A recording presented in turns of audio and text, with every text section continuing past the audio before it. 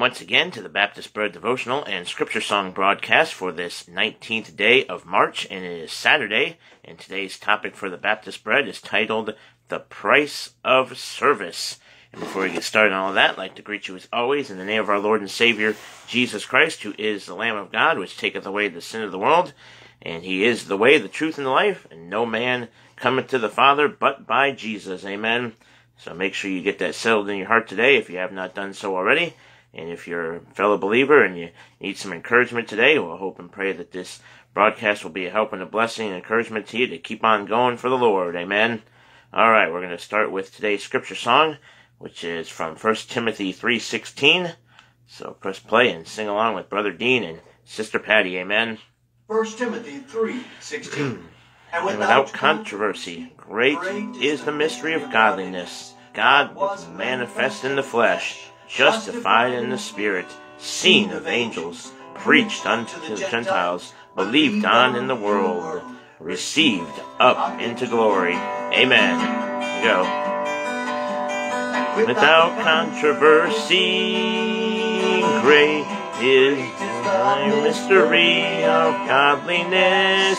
Godliness, godliness, God was manifest in the flesh, justified in the Spirit, seen of angels, preached unto the Gentiles, believed on in the world, received up into glory, received up into glory, received up into glory.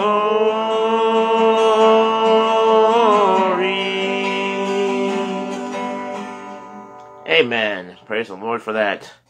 All right, so we'll go back to yesterday's, and we'll do those again towards the end of the broadcast, but now it's time to get into the devotional titled The Price of Service for this 19th day of March, and it says here in John 10:11b, the good shepherd giveth his life for the sheep, and that's John 10:11b, and that's speaking of Jesus. Amen.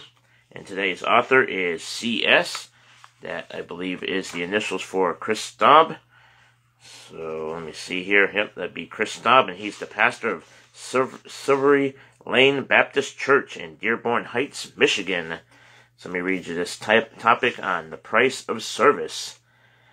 All right, he says Louisa came to America from England. At around 21 years of age, she surrendered her life to be a missionary at a camp meeting in Urbana, Ohio. She married a man named Stead, and they had a little girl named Lily. Louisa and her husband were excited about serving God and bringing folks to Christ. Amen. One sunny day, Louisa and her husband went to a park on Long Island Sound in New York. While they were enjoying the day and dreaming of future plans when they would shepherd folks on the mission field, they heard the cry of a young boy drowning in the surf. Mr. Stead jumped up, ran into the water to save the boy, and tragically, they both drowned. Louisa went through some very dark times. However, it was out of this tragedy that she wrote the hymn, "'Tis so sweet to trust in Jesus." Amen. Good hymn there. She later did missionary work in Africa and shepherded folk to Christ. She and her husband had planned to serve and be like Christian shepherds.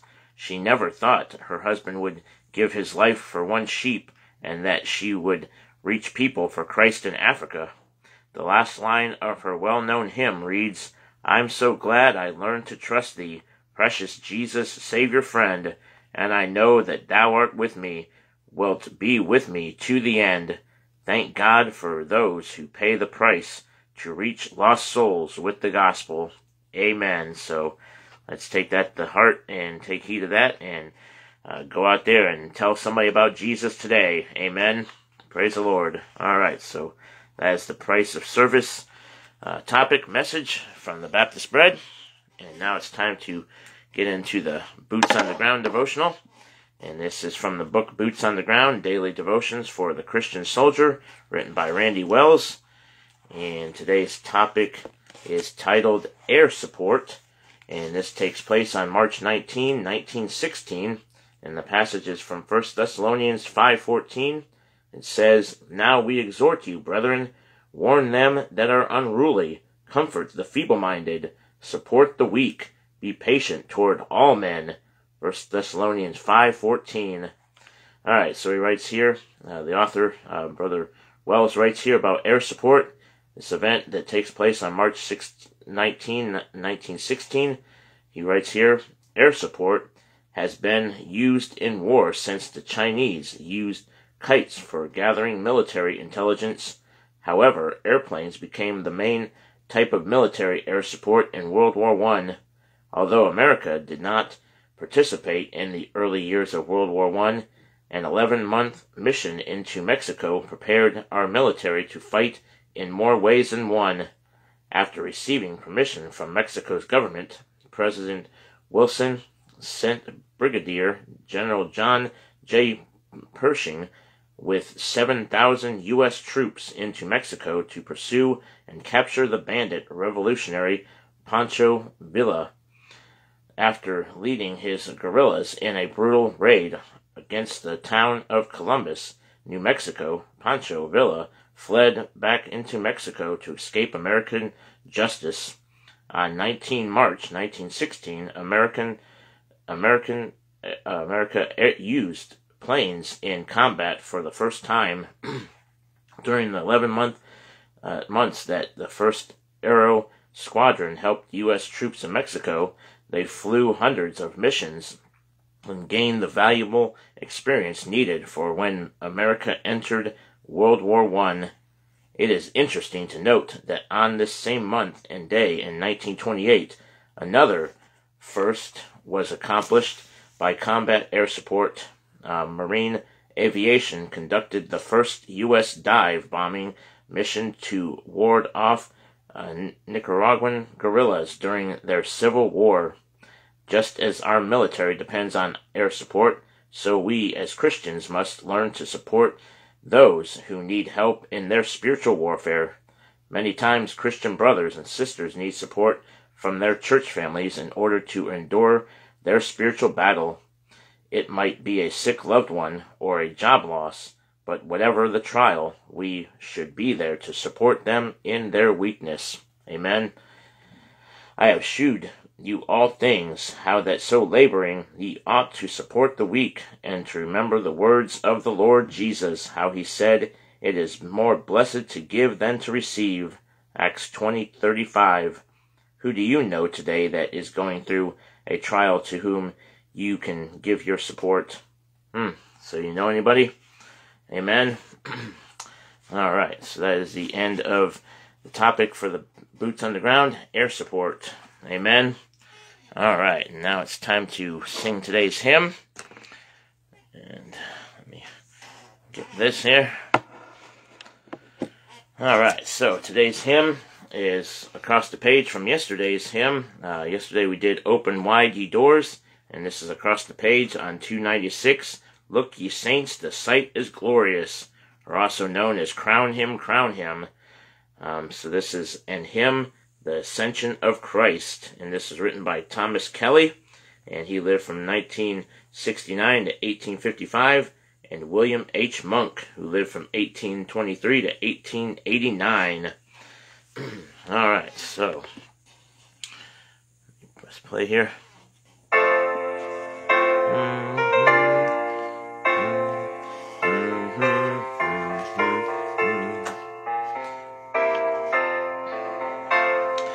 Look, ye saints, the sight is glorious. See the man of sorrows now from the fight return victorious.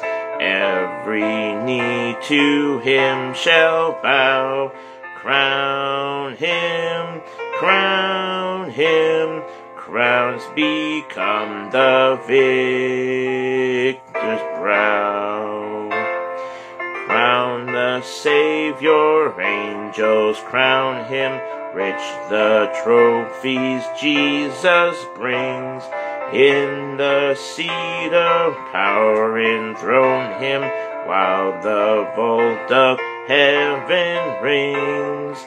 Crown him, crown him, crown the Savior, King of kings. Sinners in derision crown him, mocking thus the Savior's claim. Saints and angels crowd around him, own his title, praise his name. Crown him, spread abroad the victor's fame. Hark those bursts of acclamation, hark those loud triumphant chords. Let Jesus takes the highest station, oh what joy the sight affords. Crown him, King of kings and Lord of lords. Amen. Praise the Lord. Alright, good hymn there. Praise God. Alright, so that is the end of the hymn. Let me give you the references really quick here. The first stanza has Isaiah 53:3, Philippians 2:10, and then Revelation 19:12. And then the second stanza has Hebrews 1:7-9, Revelation 5:13, and 1 Timothy 6:15. And then the third stanza has Matthew 27:29, Revelation 5:11-14, and Luke 4:37. And then the final stanza, stanza 4, has Revelation 19:6, Ephesians 1:20-23, and Revelation 19:16. Amen. There's no story for this one, but praise the Lord for the hymn. Amen. Alright, so now it's time to sing some scripture songs before we wrap it up for today. Amen. Alright, we'll do yesterday's and then conclude with today's. Psalms 145, 1-3. I will extol thee, my God, O King, and I will bless thy name forever and ever. Every day I will bless thee, and I will praise thy name forever and ever. Great is the Lord, and greatly to be praised, and his greatness is unsearchable. Amen. Here we go. I will extol thee, my God, O King, and I will bless thy name forever and ever. Every day will I bless thee, and I will praise thy name forever and ever. Great is the Lord, and greatly to be praised, and his greatness is unsearchable. Great is the Lord, and greatly to be praised, and his greatness is unsearchable. Every day will I bless thee, and I will praise thy name forever and ever.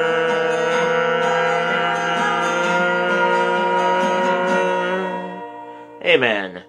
Alright, now we'll conclude with today's.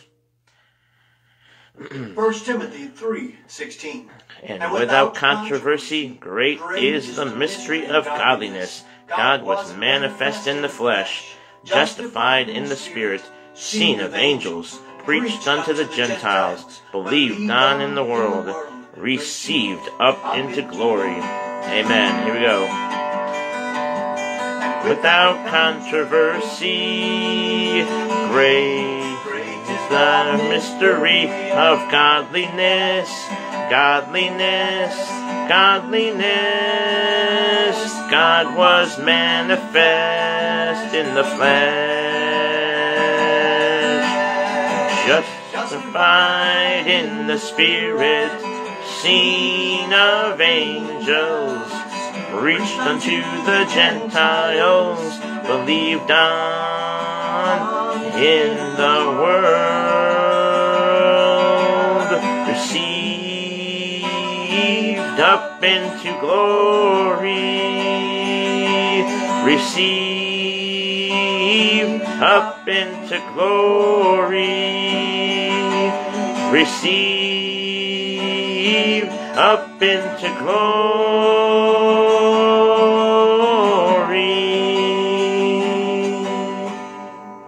Amen. Praise the Lord.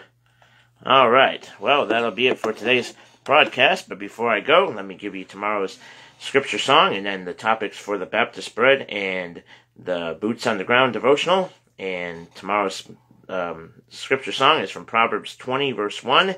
It says, "Wine is a mocker, strong drink is raging, and whosoever is deceived thereby is not wise." So that's tomorrow's scripture song. And then the topic for tomorrow's Baptist Bread is titled "The Character of the Crucified Man." And the passage is from Romans 6:11 and then 1 Corinthians 15:31. So that's tomorrow's Baptist Bread.